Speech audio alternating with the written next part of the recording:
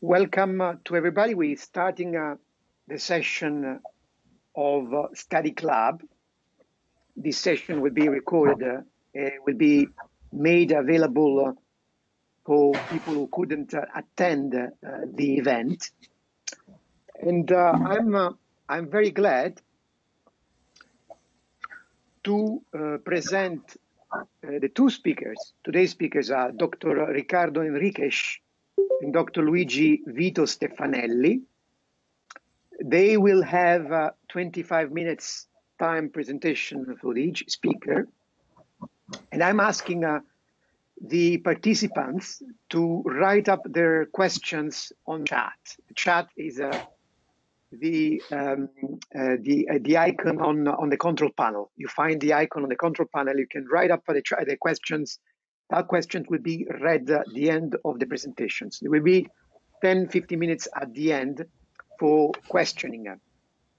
I will introduce you the first speaker, but before doing that, I'm briefly talking about the dynamic navigation concept, which will be addressed by the following two speakers. And we're talking about a logic which is behind the GPS, so tracking movements. So GPS is tracking our movements on and putting those movements on the map with Navident, the Micron Tracker technology, which is a proprietary technology by Claronav, enables the tracking of tags fixed on a contrangle and fixed on the patient mouth. Those movements, thanks to the software, gets superimposed on a software and especially on a CBCT, the patient CBCT, then allowing the user to see what it does on the patient anatomy in real time. This is what it takes to use dynamic navigation. So without any further ado, I'll introduce you the first speaker. The first speaker is Dr. Riccardo Henriques. He comes from Porto, Portugal. He's got a degree in dentistry and is postgraduate in advanced biometric oral rehab. He's been the first user in Portugal. He's currently the vice president of Dynamic Navigation Society, which is the society which basically unites all enthusiasts about dynamic navigation. And last but not least is a master clinical trainer. In other words, he's the one who takes responsibility for training newcomers on this new technology. I will make myself the presentation, and I will ask eventually Dr. Neresh to guide me on the presentation. I'll activate the presentation, and from now onward, word to Dr. Henriques, and I will follow suit to your command. Okay, thank you, everyone, and I hope you are all in good health, you and your family. You can pass to the next slide. This is an article about the security of using piezoelectric devices for sinus elevation. Next slide, please. And we can go to the next slide. It's the conclusion. Before that, it's not appearing? No. So the conclusion is that piezoelectric devices are safer for sinus elevation. Maybe the slide is not configured in your computer, Luca. Okay, don't worry. We'll keep going. I don't know if the slides that have text will happen to all of them. This is the case. We have already sinus elevation on the right side, and we are going to make it on the left side using piezoelectric and the Navident system. We plan, this is the sinus. We plan here on the Navident software the window on lateral approach, and we will do that marking 3 points with the Navident on the bone. You can put the video now. Okay, it's the video, the first video. The Navident video. Yes.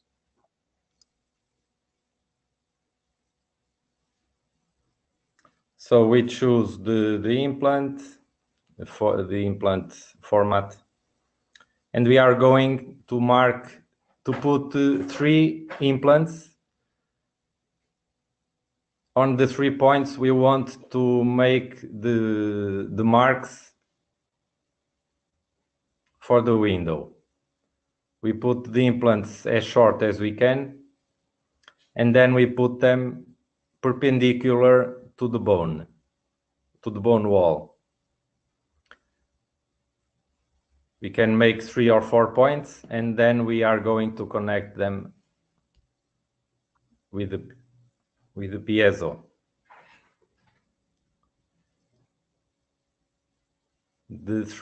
I made 3 points, 1 in the bottom and 2 in the upper part of the window. And I put them perpendicular to the bone wall. I will adjust the bottom one because it's too down. I want it a bit upper. And we can control on the 3D image. Now the bottom one a bit upper. The ideal for me is 3 millimeters from the floor of the sinus. Then we have the normal process from the Navident software. The tracing, all the normal process. The accuracy check is always very, very important, so we can decide if we go further or if we go back to redo some step, to repeat some step. The accuracy was very good, although we had a few teeth only. Then we can calibrate the tool tip, the piezo tip, and again check accuracy. It was very good. And then we mark the 3 points. We cut the bone in the 3 points. It's important. The entrance point, on this case, it's not important the direction. We are working back there on the sinus, and direction sometimes is not easy, but it's not important. And we cut the bone on the 3 spots. Okay.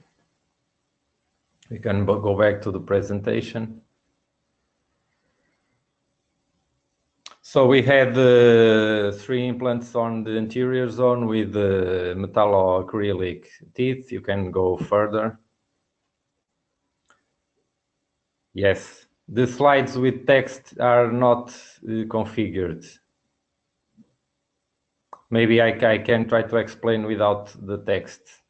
Yes. Can you go further? So we are connecting the jaw tracker to the jaw with the composite. You can go further. It's connected and well, it's not moving. You can go further. So you can see, and it doesn't touch the patient. It only touches the point where it is connected. You can go further. So this is the calibrator. Another view, we can go further.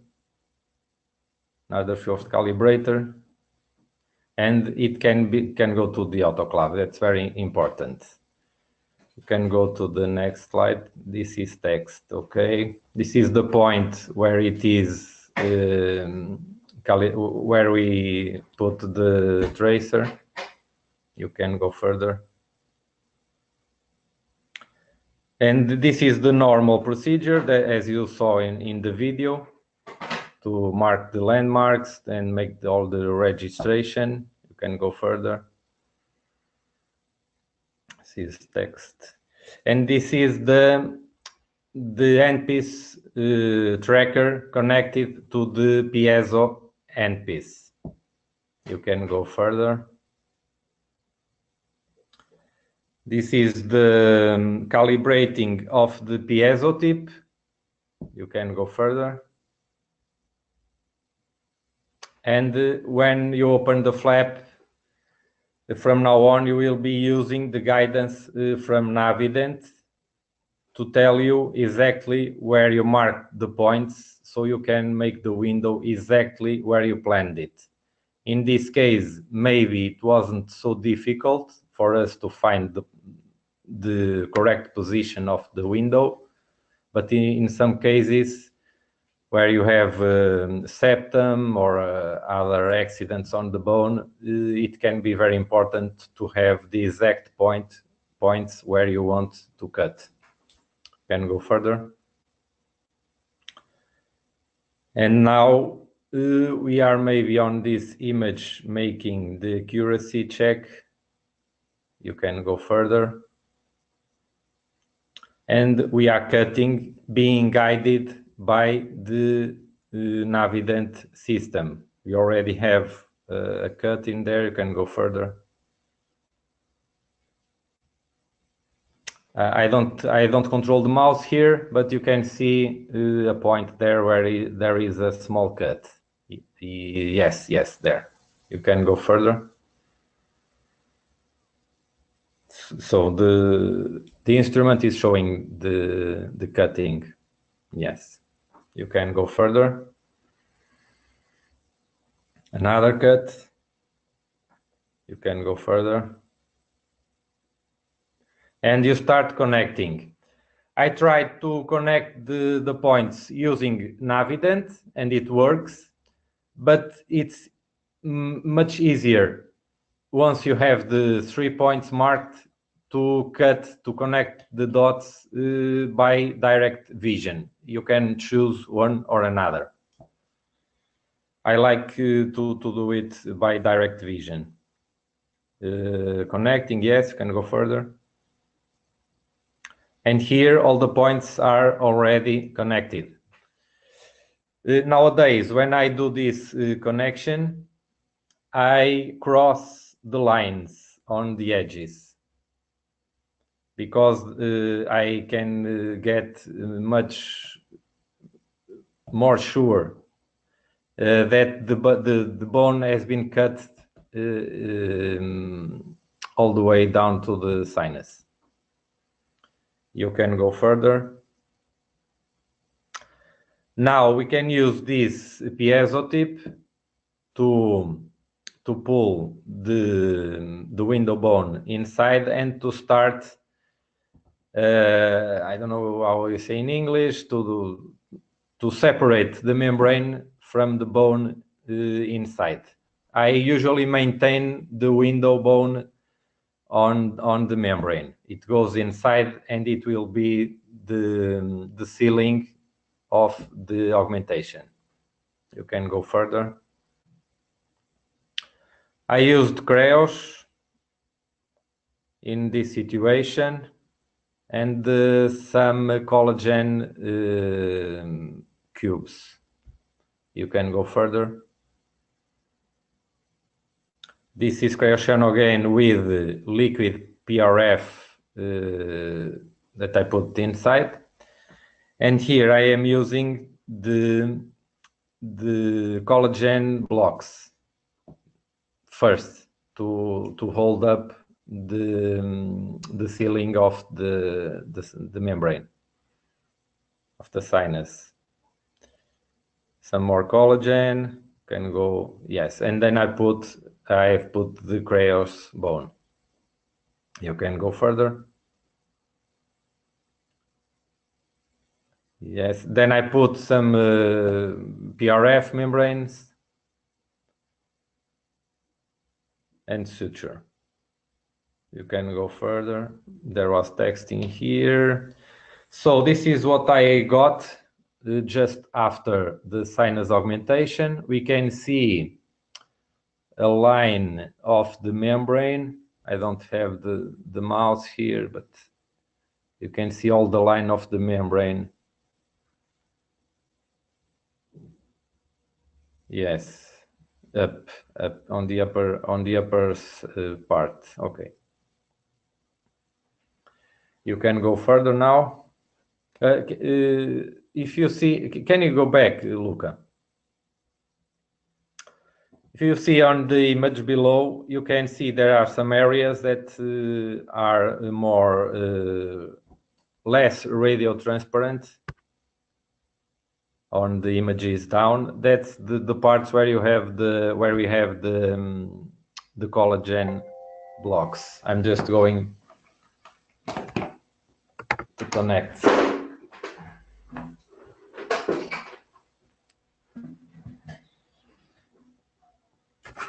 I was trying this, so trying not to have such a dense material on the sinus, and to see if I could get more bloody bone when I went with the implants.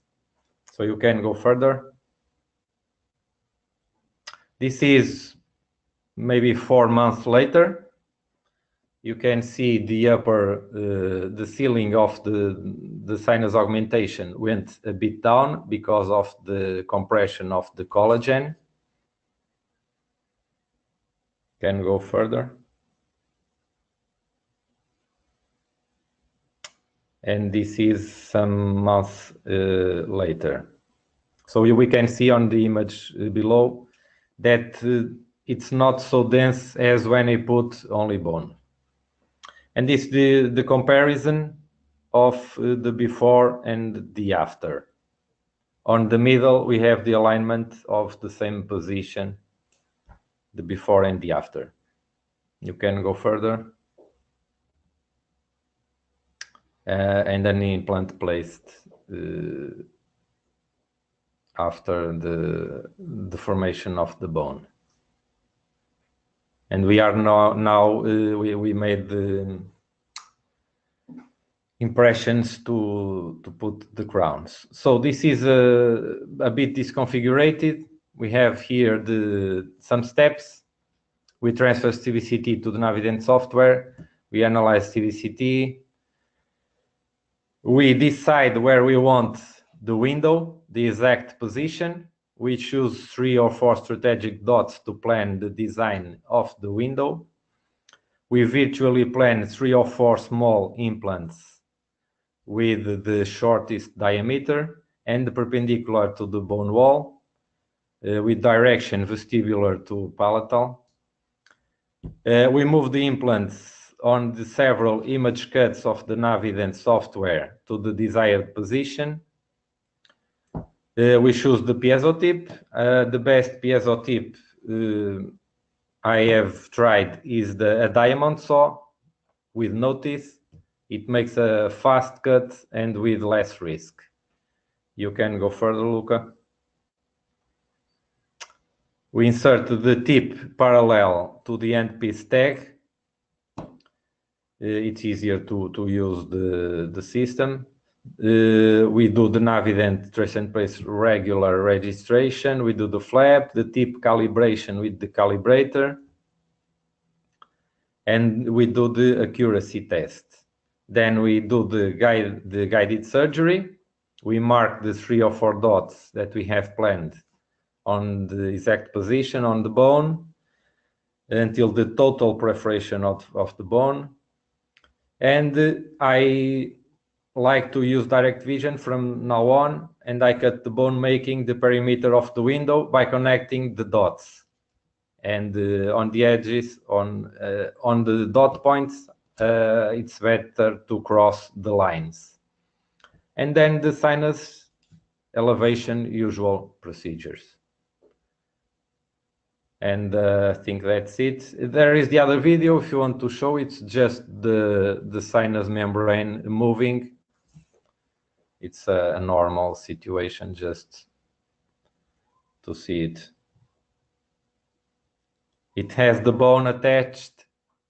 It's just that. Okay, Dr. Henriques, thanks for your presentation. Welcome. I take back the right presentation, and I will introduce you our next and last speaker, which is a Dr. Luigi Stefanelli. He's an engineer. He has an engineering degree from Politecnico Torino, along with a degree in dentistry and a PhD at the University of Roma. He's a professor of master in odontology and prosthesis at the University in Rome. He has been the first Navident user in Italy and is currently the president for Dynamic Navigation Society. He himself is a master clinical trainer and is an author and inventor of different patents in static guided surgery. So, without any further ado, I bestow presentation right to Dr. Luigi Stefanelli. He can start sharing his own screen.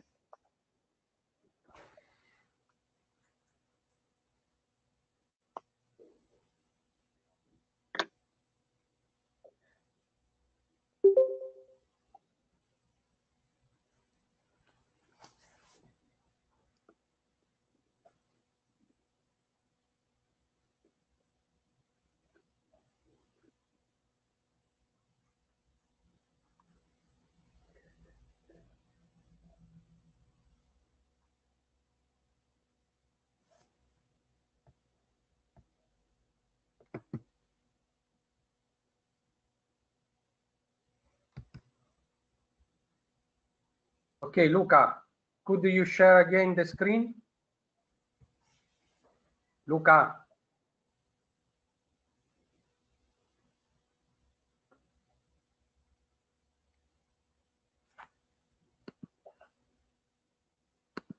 Luca. Unmute your... Okay.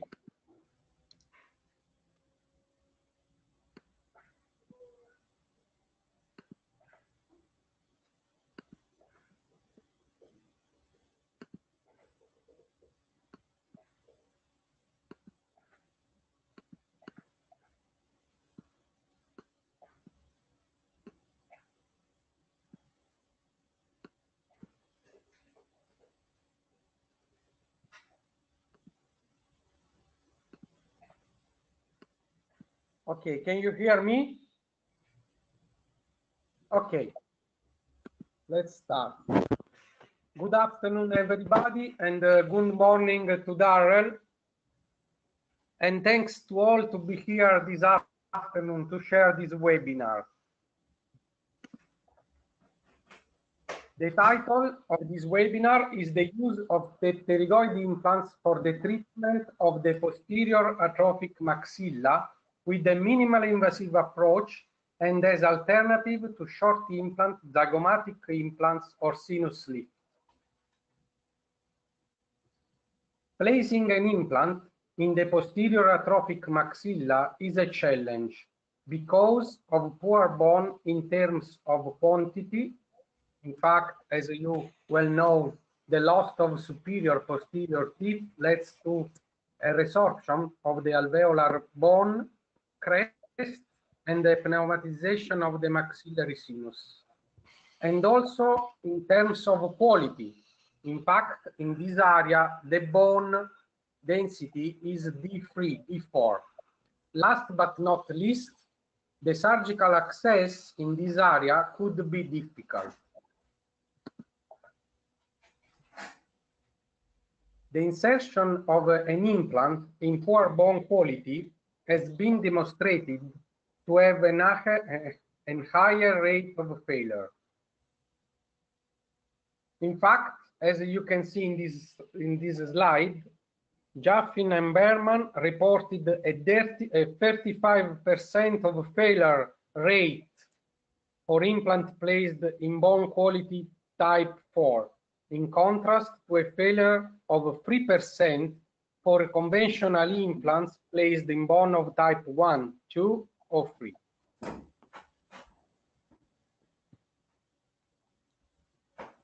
The role of implant in poor bone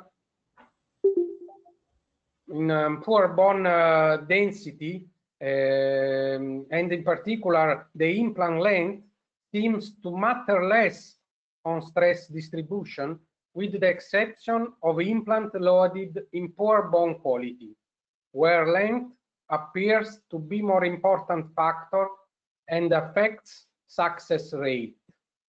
In fact, in this study, Bashi and other colleagues found that longer implants, 15-18 millimeters, had a higher survival rate, it is 94%, than shorter implants, 88%, in type D4 bone. So, several techniques have been described for the placement of implants in the posterior atrophic maxilla, and they are sinus lift, zygomatic implants, and short implants. What I want to share with you today is an alternative procedure with the use of dynamic navigation, and it is to place an implant in the pterygoid area. Toulas and Tessier were the first to describe the technique for pterygoid implants.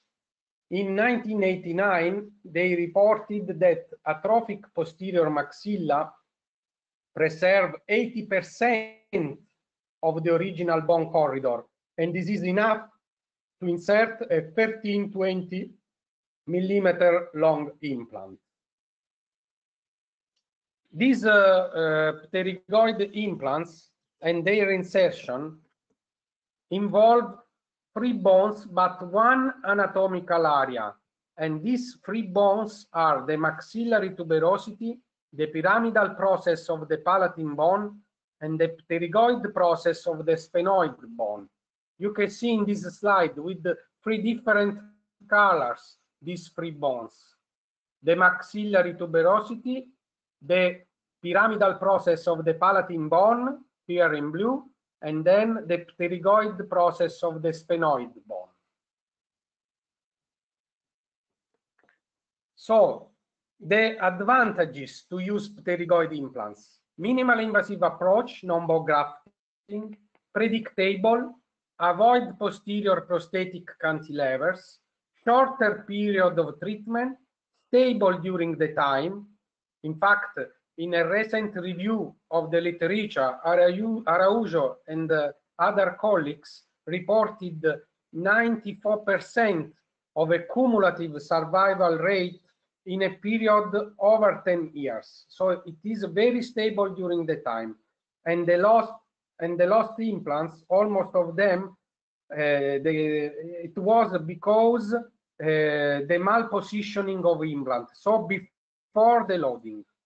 Immediate loading is possible, and decreasing of the cost for the patient and dentist. So the question each one of us is asking probably is why pterygoid implant has not been widely used if there are all of these advantages. There are 2 important factors that represent a limit to the spread of this procedure. One is the freehand insertion of a long implant, 15-20 millimeters, in a high-risk anatomic area with the semi-blinded procedure. And from a prosthetic standpoint, tilted posterior implants can also be difficult to restore compared to vertical-oriented fixtures. But before to dig deeper into the surgical technique, let's have a look into this area. In fact, for the placement procedures of these implants, it is essential to have a thorough knowledge of anatomy involved, because nearby vital structure can be injured during surgery. It is the step that I call preoperative evaluation. So in this slide, you can see the pterygomaxillary fossa. Here, you can see probably my mouse, okay? Then the most cranial point of the pterygomaxillary fissure and the most caudal point of this joint. Here you see the internal maxillary artery that cross the pterygomaxillary fossa above 1 centimeter, 10 millimeters above the most cranial point of the pterygomaxillary joint. This length from the most cranial point to the most caudal point of the pterygomaxillary joint is our available bone to insert the implant in the pterygoid plate. And this distance is estimated to be more or less 13 millimeters, 14 millimeters. Okay, when the maxillary artery arrives into the pterygomaxillary fossa, there is one of its terminal branch that is called the descending palatine artery. This descending palatine artery goes in through the greater canal, greater palatine channel, and arrives into the and emerges into the oral cavity from the greater palatine foramen.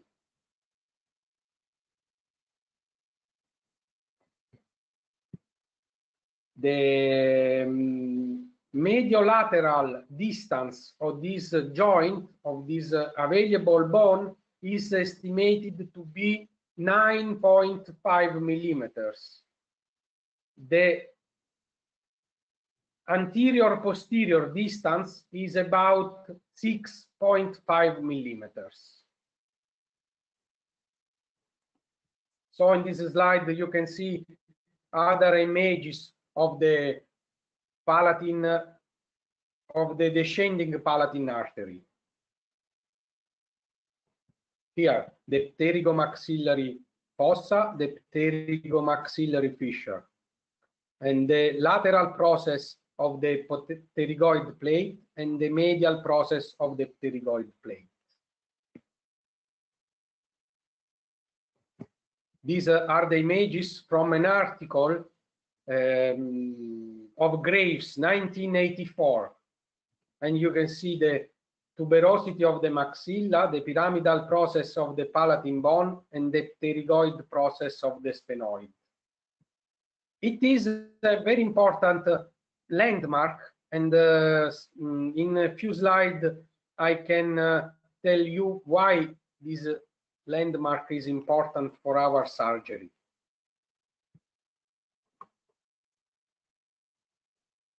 So let's have a look to surgical procedures. The posterior sinus wall, the pterygoid apophysis, and the palatine bone guide the position of the pterygoid implant. The major danger is a damage to the palatine, to the descending palatine artery, due to the malpositioning of the pterygoid implant. Other images of the Graves article, of the Graves paper, you see the extension here of the sinus floor and the available height under the sinus floor determine the coronal starting point, usually the second molar, and the angulation of the implant direction. If you proceed freehand, a full thickness incision is made a few millimeters medial to the crest of the tuberosity from the pterygomaxillary fissure to the premolar area. But yes, we spoke about some landmarks that are important to establish the direction of our pilot drill. The amular process of the medial pterygoid process is palpated in the oropharynx. And this process guides the clinician to determine the thickest part of the pterygoid pillar of the bone, usually in the central part of the two processes. Here, okay, is the amular process. Usually 5 millimeter lateral from the amular process and 10-14 millimeters above the most caudal point of the pterygomaxillary suture, we have this thickest part of the pterygoid plate. Yes, it is also possible to extend the apex of the implant 1-2 millimeters in the pterygoid fossa, where we have just some pterygoid muscles and some little artery, but not vital structure. Here, our preoperative evaluation, that is always important, and we see the distance between the greater palatine channel from our planed pterygoid implant.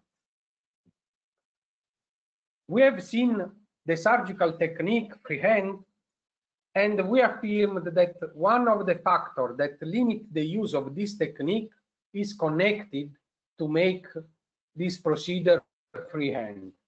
Verkruisen and other colleagues compared accuracy using static guides and freehand, mental navigation. As you can see in this slide, with the mental navigation, we have an apical error of about 3 millimeters with 10 degrees as angular deviation. If you imagine that this is for the standard, for the conventional implant that are 10 millimeters, but if you consider a pterygoid implant that is 20 millimeters sometimes, this deviation could be 6 millimeters. And so you can easily understand why this technique is quite difficult to be performed freehand. But now we have an opportunity, that is the use of dynamic navigation system.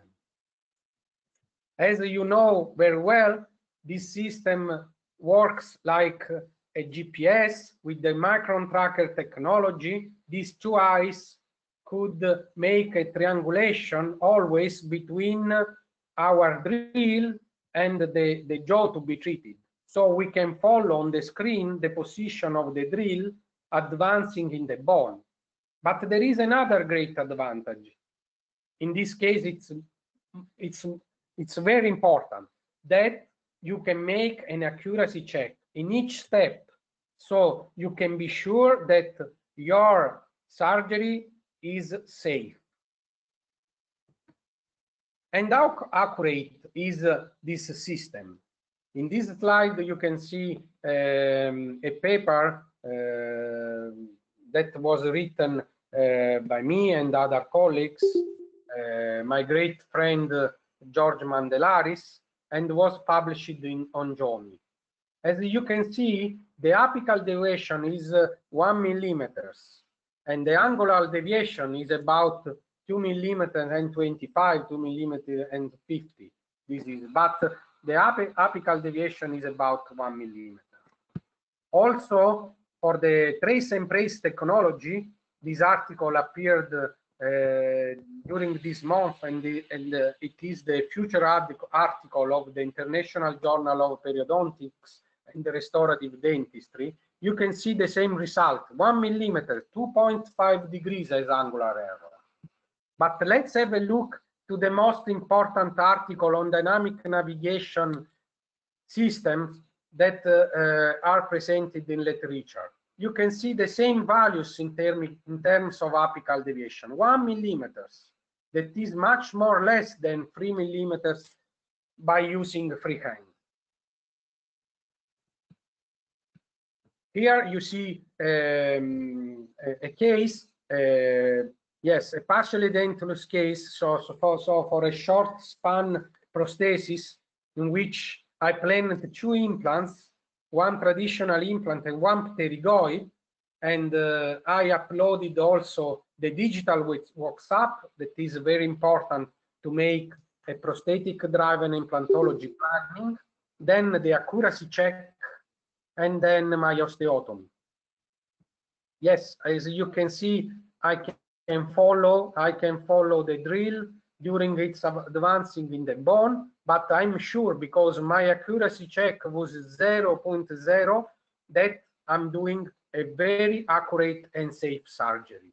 And this is the X-ray at the end of the surgery, and these are the values of deviation: 0.85 degrees, 2.31, not so bad. In this case, I want to show you an important thing, the importance of digital WhatsApp. This patient came into my dental office. I scanned him and I planned the implants without a digital WhatsApp. And for sure, I made an accurate surgery. You see, 4 frontal implants, straight, and 2 pterygoids. Also, the Evalunav reported a very accurate deviation, 2.19 degree, 2.11, 0.81, 2.05, 1.84, 2.36, 37. But if you, this is the provisional, some hours later, but if you look my gypsum cast, you can see that the implants are not placed with the prosthetic driven implantology concept. So it is always important to have a digital WhatsApp if you want to make an accurate and correct planning. So this was a mistake. This is the provisional. Okay, and this is the final work. Now my approach is different.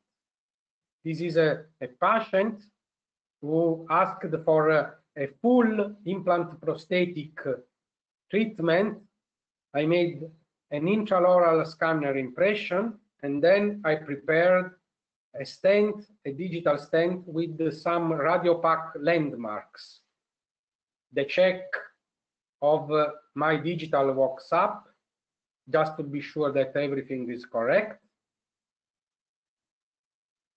Then just 2 days before the surgery, I inserted some mini screw. Yes, make the CBCT. This time I prepared an accurate planning by using my digital WhatsApp as a reference. Then here I used these screws as a reference, as a landmark, in order to align the CBCT with the arch to be treated. The software automatically recognized this mini screw, and then the accuracy check, another time 0.0. So here the osteotomy of the 2 pterygoids and the other implants. Here is the Panorex after the CBCT, yeah, and the accuracy. Also in this case, the accuracy was not so bad. Now I want to show you what happened, especially in the upper jaw, when we make the osteotomy navigated, but we make the insertion of the implant freehand, not navigated. Here is the planning. Also, another time, the digital WhatsApp with the landmarks.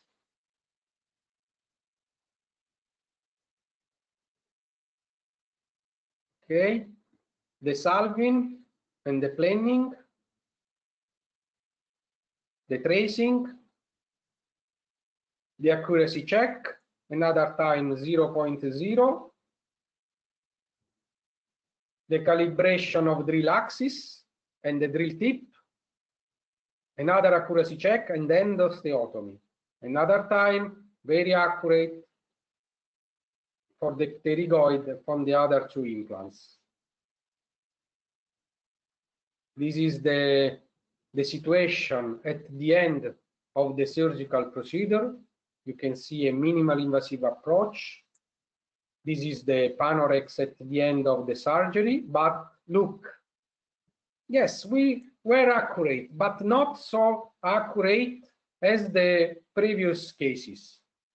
So my recommendation is also to use the dynamic navigation system, not only for the osteotomy, but also for the insertion of the implants. And this is another case in which one side was performed by freehand and the other side was performed by dynamic navigation surgery. Right side freehand, left side by dynamic navigation surgery.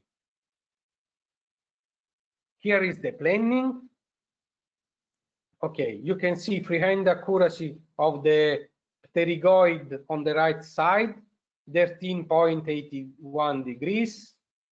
The second implant, 4.61 degrees, and 17.29 degrees. When we used the dynamic navigation system, 0.64 degrees, 0.65 degrees, 1.78. You can see that there is no history. Placing implant with the dynamic navigation system is much more accurate. Here there is a paper that has been approved on the International Journal of Periodontics and Restorative Dentistry, and is related to the insertion of the pterygoid implants by using dynamic navigation surgery in the partially edentulous patients. I inserted 31 implants by using dynamic navigation guide and 32 freehand, for a total of 63 implants. As you can see, I had the integration ratio of 100% by using dynamic navigation, but I lost 2 implants due to malpositioning by using freehand.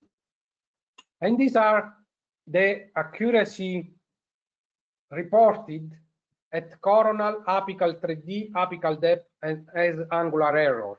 You can see 2.60 degrees and 1.27 millimeters as apical deviation.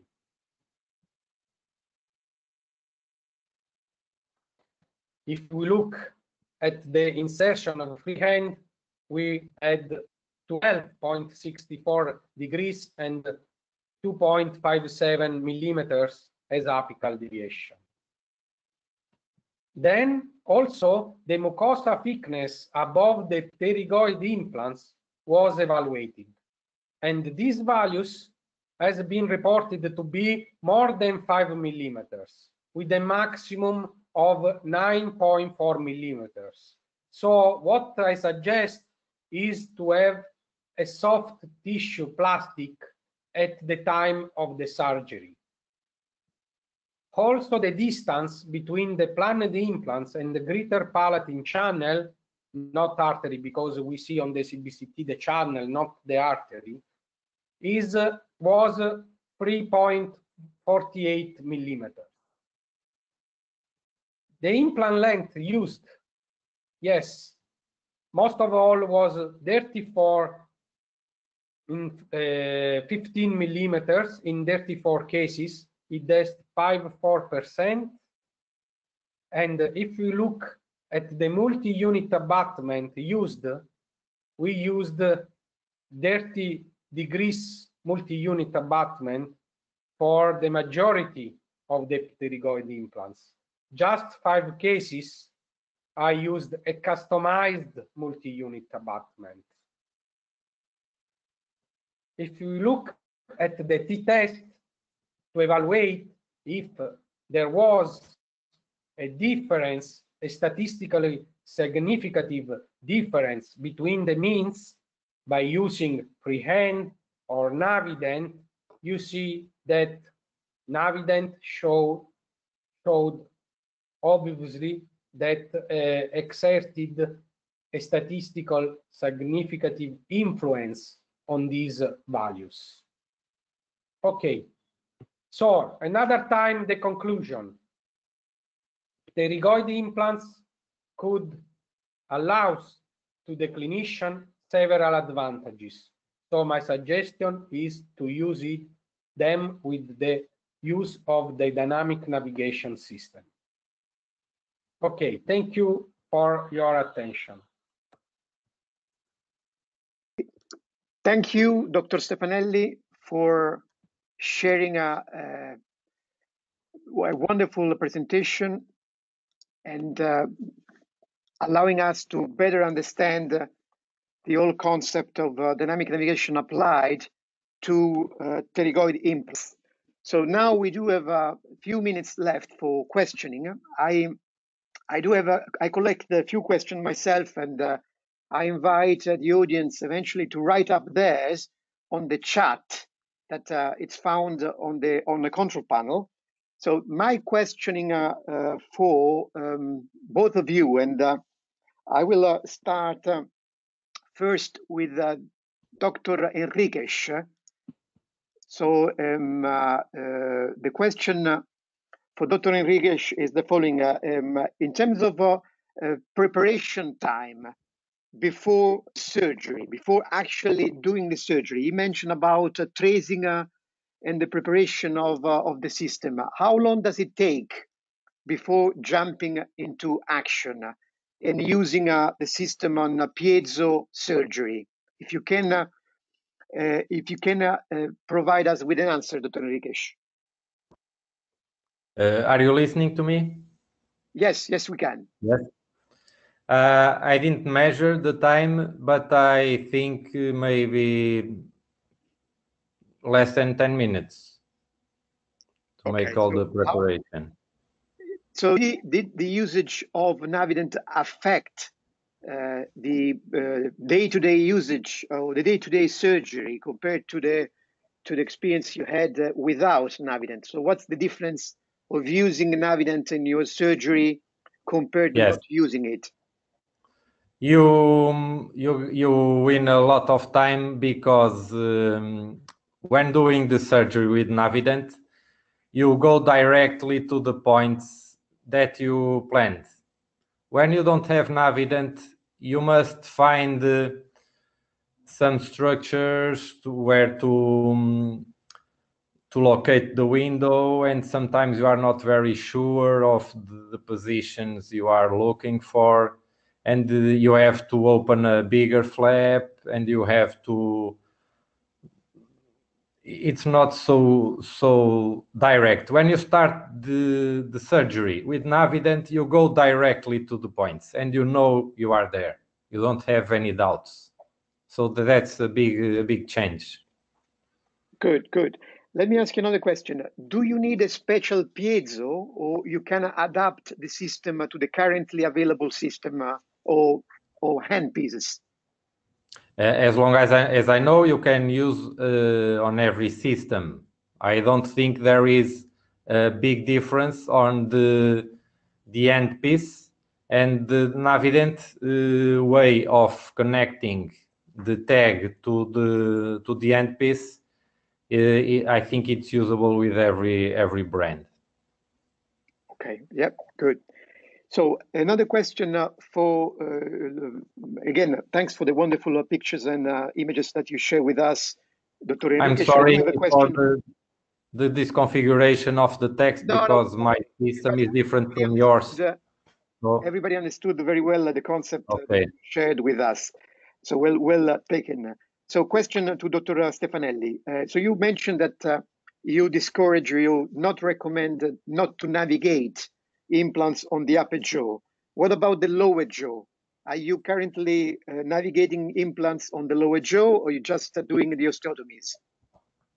No, I use also in the lower jaw the dynamic navigation for the insertion of the implants. But as you know, the bone, the density of the bone is much more important in the lower jaw. So it affects not at the same way the insertion of the implants.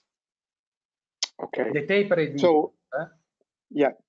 Another question is between an all-on-4 technique and your technique using dynamic navigation, why you use dynamic versus the all-on-4? When what is your thought process in using one with the other instead of the other?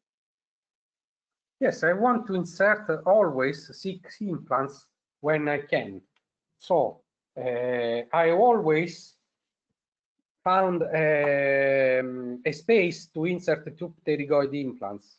So when I can, I always use 4 frontal implants and 2 pterygoid. Okay. So another question is the width of the mouth opening from the patient side a limit to this technique? Can you answer, Dr. Henriques? Yeah. It could be a limit, but if you plan the implant tilted, the pterygoid implant tilted, and you use the prosthetic component of the rain, for example, that are straight multi-unit abutment, the OT bridge, OT equator. I don't know if they know this system. You can correct the disparallelism by using the straight multi-unit abutment. And if you put a tilted implants, the limitation of the mouth opening could be jumped. But always it is important to evaluate which is the opening of the mouth, because sometimes you can decide not to have a full arch because, for example, there is a limitation of the opening of the mouth. But yes, it is an important evaluation that the clinician need to do before the planning. Okay, thank you. So now a question to both of them. Both of you are trainers. You are master clinical trainers with regards to the newcomers, the people who are colleagues of yours who are approaching the systematic. So according to your experience, and you've been the first, you started using Navident since a long time. I mean, we're talking about 4 years, 3 years ago. So you've been training different colleagues, many colleagues of yours. According to your experience, talking also with your colleagues, what is the learning curve that you encountered yourself as users, and what is the learning curve that you've seen as a witness for those who are approaching the systematic, the technique from zero? If you can provide me an answer each. So if we can start with first with Dr. Henriques and then with Dr. Stefanelli. So what's the reasoning for that? Well, for me, the learning curve was pretty easy because I really liked the system. I was really doing, how can I say it? When you like something, you make an effort to change the way you were thinking before, right? And that's the difficult part for those ones that don't fall in love right at the beginning with the system. Like everything in life, when you change, that's human nature. You have some difficulties to treat change, but if you really like it, you go for it, and then you get to a point when you are confident and everything will be better than before. That's the changing thing. It's the part that can be difficult for some colleagues, but for me it was really easy because I really liked it. Okay, good. I'm totally agree with Riccardo, but if I have to give you a number, I should say 50 implants are the numbers of implants that are enough to jump the learning curve. Yeah, there's another question. If you talk to colleagues who are well trained in using static navigation system, 3D planned surgical system, can you highlight advantages of dynamic navigation in terms of easiness, reliability, and clinical use? So can you talk a little bit about the difference between static and dynamic navigation? Yeah, there are a lot of advantages. One is, for example, that you works with without any obstacles in the mouth. You can use your technique like freehand. You can see on the screen what you are doing. You can see if you are accurate.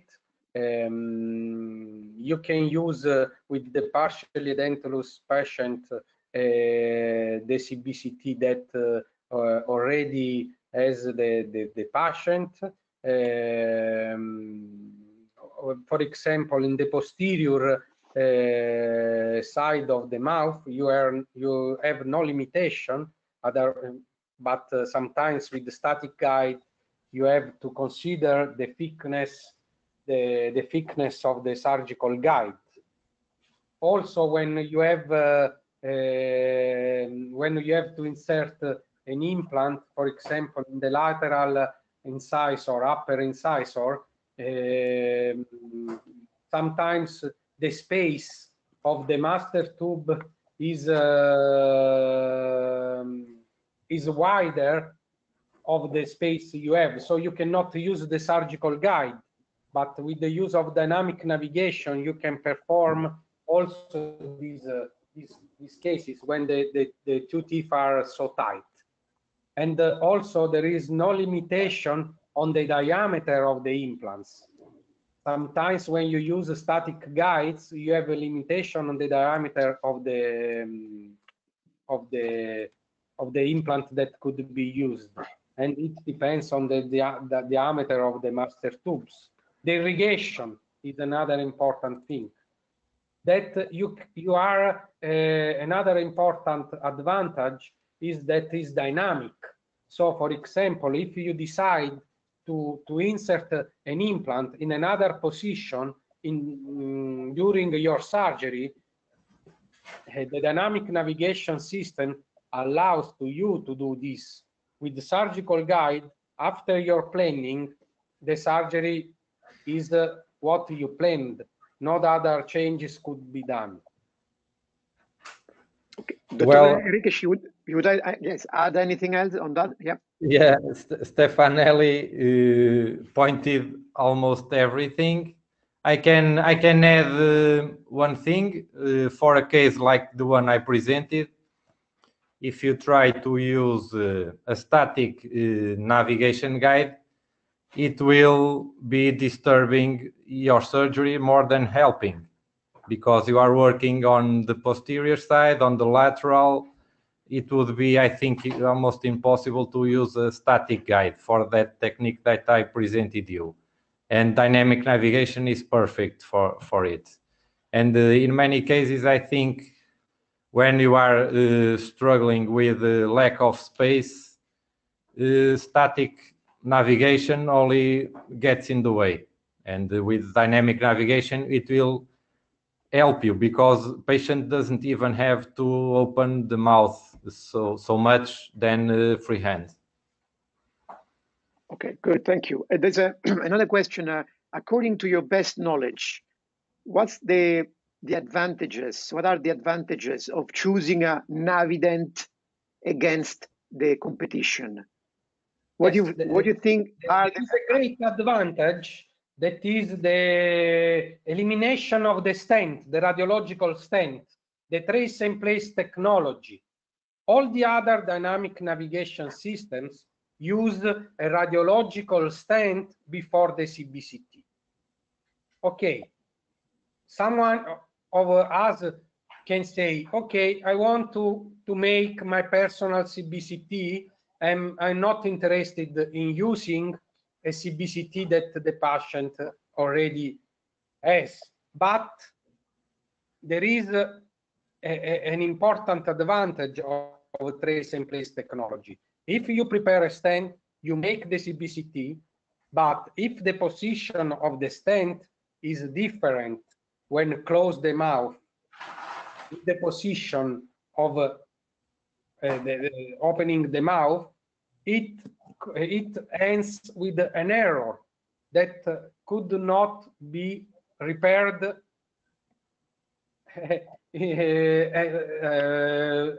You can repair it, but you have to remake another CBCT.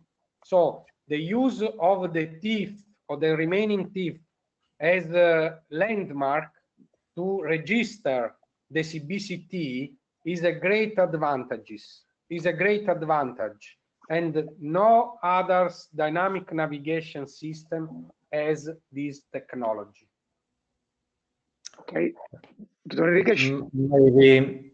Maybe we could say the tips, the end pieces where we can connect. I don't think other systems have so many variety of end pieces where you can use like piezo and other end pieces. Yeah. And the how can you say it? It's a smaller system that you can take from one clinic to another. Some of them you can do that, and all the bet that the Navident is always evolving, always getting new things constantly. Yeah, good.